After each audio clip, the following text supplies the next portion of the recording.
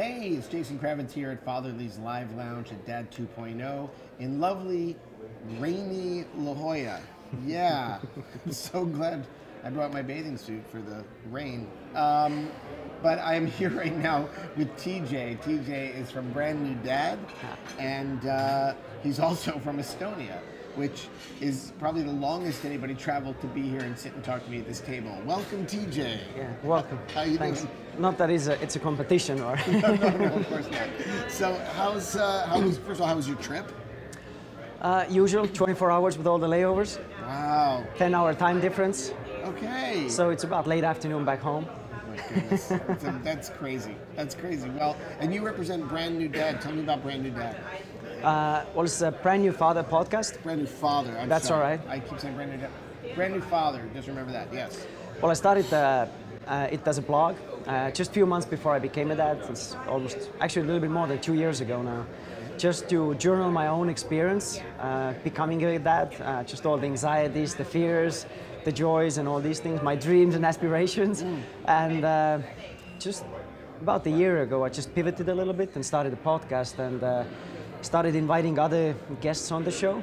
So it's not only about my journey or experience, but sharing other new dads' experiences, and also industry like experts or influencers like doulas, men's and women mental health specialists to talk about mom-dad relationship, dads bonding with the baby, all the fears and anxieties that dads have, and There's a lot of them. and like physical health as well, because a lot of dads gain weight when their partners are expecting. So Never heard of that one. I don't know what you're talking about. I didn't either before I gained some. So. Exactly. And surprisingly enough, I didn't lose most of it in the labor, in the delivery room. I don't know. You didn't birth it all out? I'm sorry to hear that. So you talk to people from all over the world when you do these podcasts, or is it mainly people who are local? No, I actually do it in English. Since I've worked for 11 years for a US-based company before. Okay. So I feel actually more confident producing this content in English than in Estonian. Oh. So far, the podcast is going 101 episodes strong. 101 episodes. Wow. And I've had one Estonian guest, but we still spoke in English. So. Okay. So what made you make the switch from blogging to podcasting? I think it's easier for me to create the content. And also just having the guests over, I think it just elevates the content quality as well. So it's not only my experience, so it's I think more authentic way of just creating content. And if you had advice for people who wanted to, we don't get a lot of people doing podcasts right now. We have a lot of bloggers. We're beginning to have a lot of vloggers, but there's not a lot of podcasters out there right now that I've been talking to. So what advice would you give to someone who wanted to do a podcast?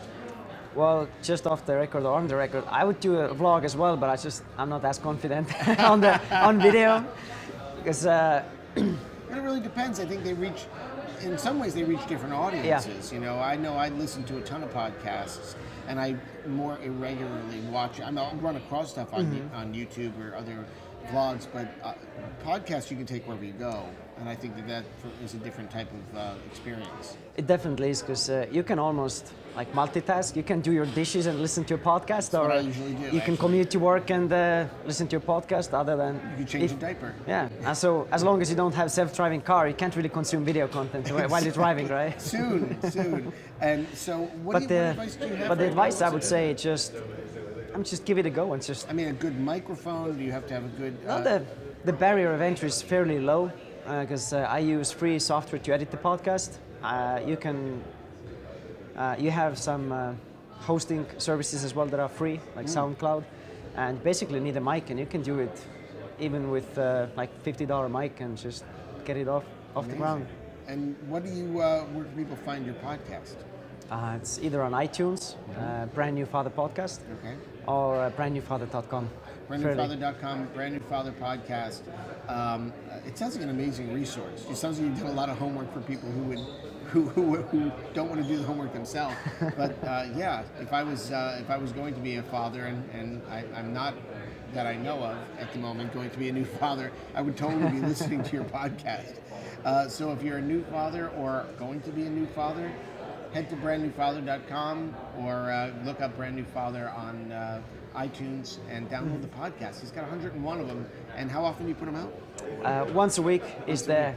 So they're still growing. Thanks a lot, TJ, for being here. Thanks for having me. And it's a long trip. You might want to take a nap. Thanks a lot. We'll see you back with more Dad 2. Would you sign our fatherly sign here? Sure thing. There you go.